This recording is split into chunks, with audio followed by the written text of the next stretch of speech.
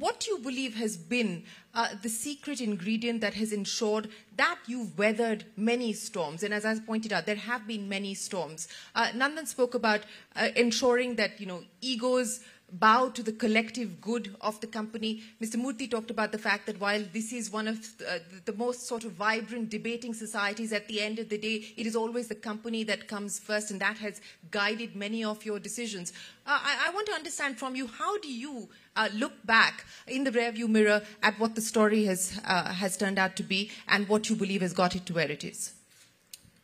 Well, what has got us where it is today includes not just the founders. It includes 350,000 people now, plus many more who have passed through the portals of Infosys.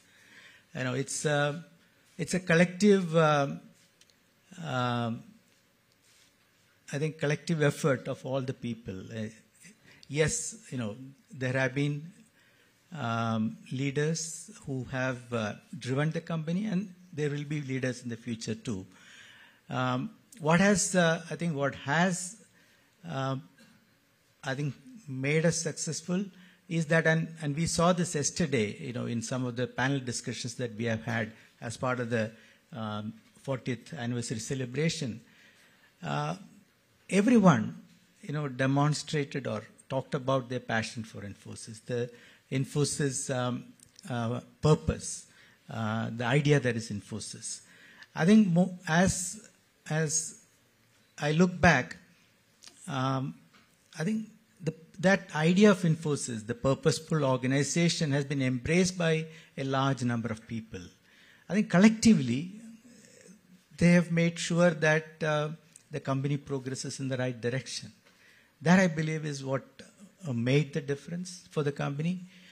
And we have probably led that by example. When they look at us and when they see that we walk the talk, we do things that we tell them that's necessary to build a institution, that necessary to build something that is enduring, that's necessary to build something that's beyond individuals.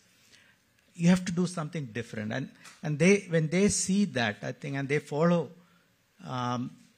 those principles, I believe that's what has made the difference. It's just not 5 of us, but many more people.